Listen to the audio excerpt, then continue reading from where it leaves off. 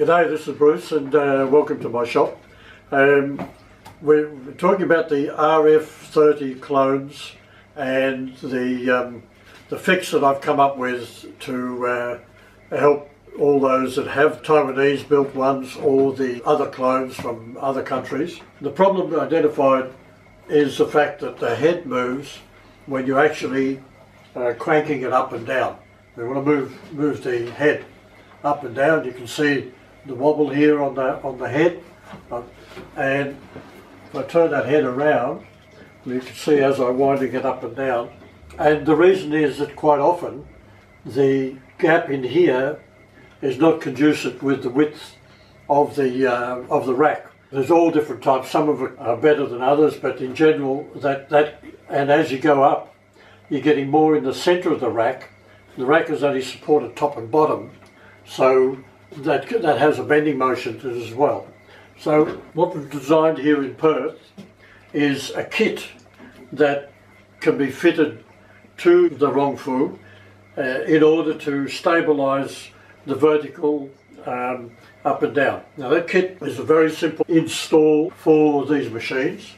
I'm trying to make it as simple as possible and as least amount of components. The base components are these two parts, two halves of an Amiga clamp basically, with a notch in it, and that notch is to fit around the, turn that around, to fit on both sides of the rack. And so we'll come back to actually mounting it at. So that's the first part. On the end of this part there's two holes through, and there's also three screw holes in the back, in the heel. And the idea of that is that the center one is for the regular block, and the two outer ones are for a situation where we have two of these clamps, one at the top and one at the bottom, for long columns. The next item is the bearing block. And this bearing block is machined for a very neat fit on the clamp, and it has it's furnished with a hole down the centre, and also with two bolts that go through and clamp onto there. So then when I send them normally already installed. So the bearing block is already there, and there's another nut, an insert nut here for the retention if needed, the tensioning I should say. The other component is a beam. The length of the beam determined by the amount of movement in the head for the vertical rise and fall, and that's a true beam, aluminium beam, 6061, and it has 3 threads in it. And the final component is this bracket, and the bracket's made with slots in both planes, and that allows you to be able to adjust it to the many different styles and types that there are, and in the main to take into account a clearance. So we want the beam to be able to clear down here at the bottom of the column. So what we're going to do in the next stage will be to actually demonstrate the install. So there are the components, and then together with the component, the other parts of the components are bolt sets. So the loose bolts that are sent out, the 3 short ones for bolting the bracket to the head, and 3 longer ones for bolting the beam onto the bracket. So they're the longer of the bolts with their washers. And there is a tensioning bolt that goes with it as well, that's loose. So what we need to do in order to fit this is first of all, we've already determined the length of the beam. So the beam is supplied by us to suit a particular machine.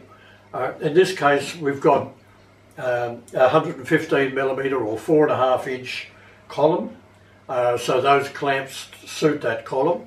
And this one has a rise and fall of about 305mm, which is about 12 inches. And that's determined by the lowest point that you can rack it down and the highest point you can before it hits the cap at the top. So what we'll do is we'll roll that down a bit and we'll show the process of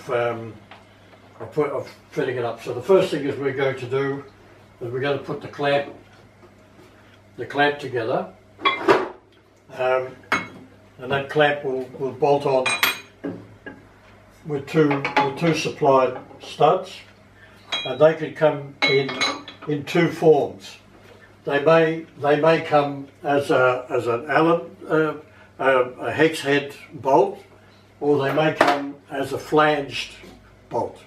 In this case I'll use the flange bolt because it's easier to demonstrate the install.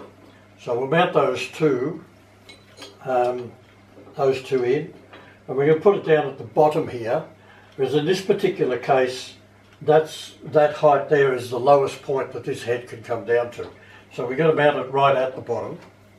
We'll just quickly nip that up. Now the advantage of this kit compared to kits or other things of like putting lasers against the wall or anything else is the fact that it can actually be used, doesn't take away from the ability to be able to rotate the head in either direction. So you've still got that, when it's fitted, you can be loosened, they can be backed off, and the head can be moved to the position you want to move it to, and all that. So in this case we'll put it so that it's more or less in the centre. There's no need for it to be set. The install doesn't have to be with this perfectly in centre. It could be anywhere in any position as long as we've got clearance. So we'll wind that down to its lowest position.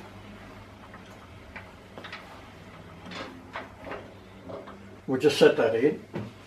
Now the next thing we'll do is put the beam up, and when it's at its lowest position, what we're looking for is to have the beam down to a point where it's not actually touching the frame, the bottom of the frame, and that we should put it the right way with the bolt sticking towards the back. So we're going to put that in, push that into place. It can come out a fraction. Let's give it a little bit there. And then what we'll do is we'll mount the bracket, which within itself is a very simple exercise. All this can be done loosely.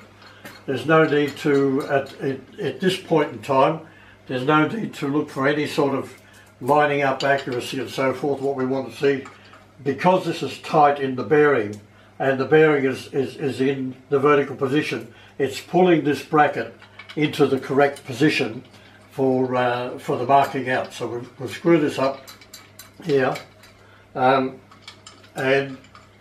we've got a bit of clearance here. We can lift it even a fraction more. That'll give us, should be the movement we need for the head above. So we'll screw that in there, and now we've got slots here.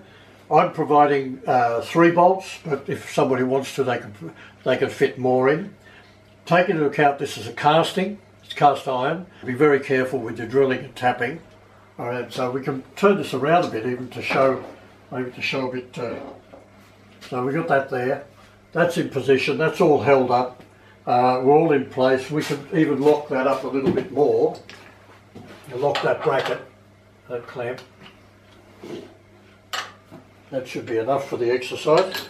We'll just have a look here, and you'll see that that's nicely in place. Now all we need to do is to mark where we're going to drill those holes. So we should have a Sharpie here, and so what we can do is we can mark those sides of those slots with the Sharpie. And what I'll do here is I'm just going to mark a position which is more or less in the centre. And that'll give us the position for those 3 bolts. I will note that all these machines are metric, and I'm supplying everything in metric. All the bolts are metric. These can be replaced, instead of the M8, they can be replaced with a 5/16 UNC or whatever you want. So we'll go ahead now and mark. We've marked it, so our next step will be to drill those 3 holes. So what we'll do is we'll just take a little starter and we'll set those as the holes. We can mark those 3 where we want those holes. And as I say, you can make 6 if you feel more comfortable with that. I might just lock the column up while we're doing the drilling. Okay, so we'll lock that up. Let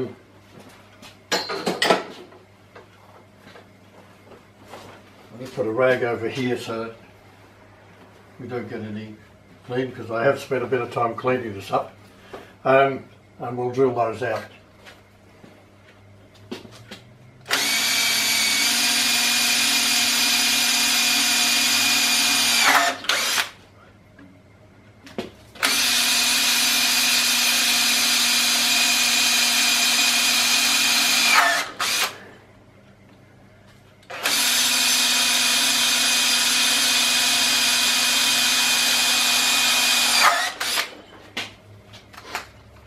We just do a quick pilot.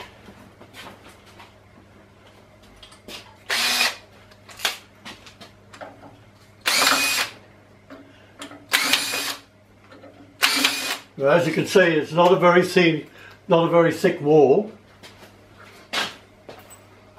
We'll now do the tapping size drill.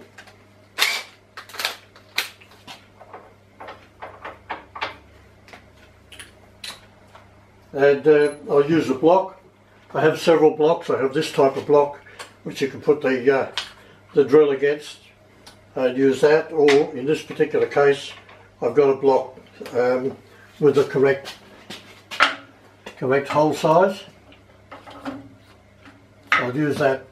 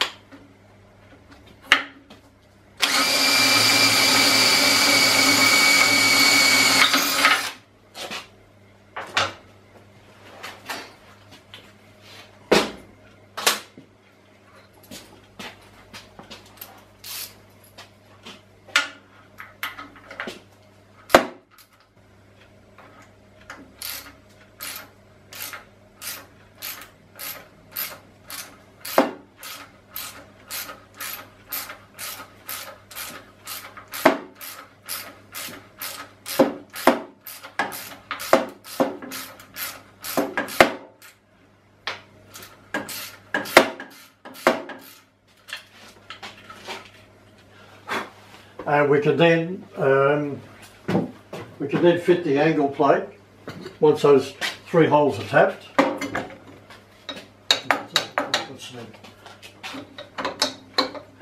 No, they'll come down.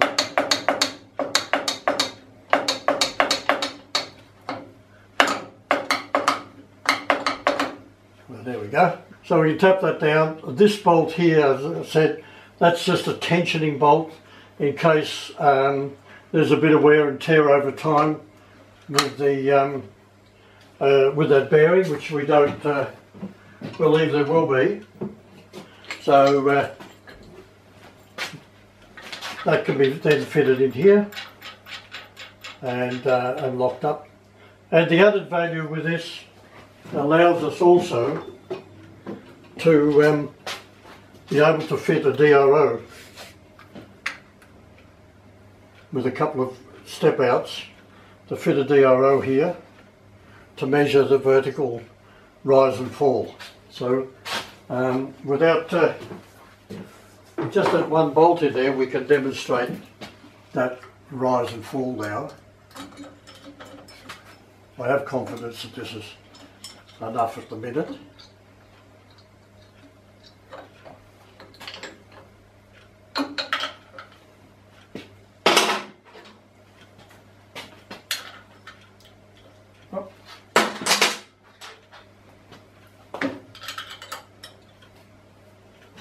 Get it right. 13 mil.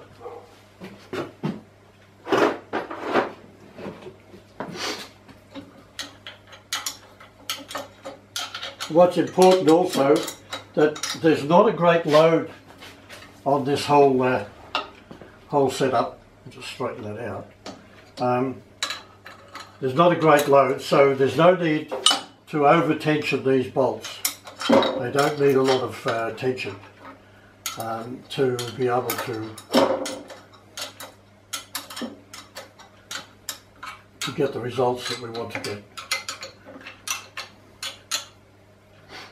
And as you can see, I'm only doing this with one single bolt there. We'll just have a look and see. Looks okay.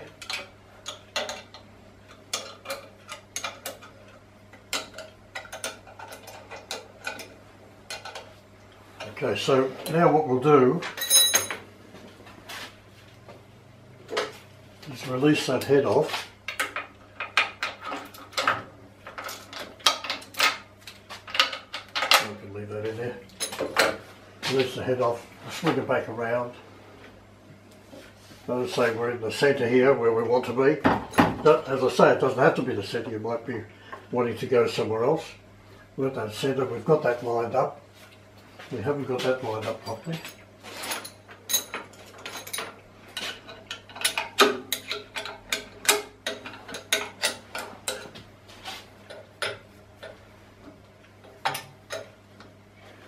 Later on, that could be lined up true to the column, but at least it's in position now at the lowest operating position. So now we'll demonstrate rise and lower. We'll just tighten that up a bit more. That's all it needs. It doesn't need a huge amount of tension. So now we should be able to raise that up. We feel it's a lot more stiffness there as we're raising that up. We haven't got that movement, that sideways movement at all that we had before. So that's about it as far as the kit and fitting the kit is concerned. We can come back and revisit other aspects in the future, but that's really the kit that we're selling, the TRU-LINE-8 stabilising kit for any of these round column mill drills.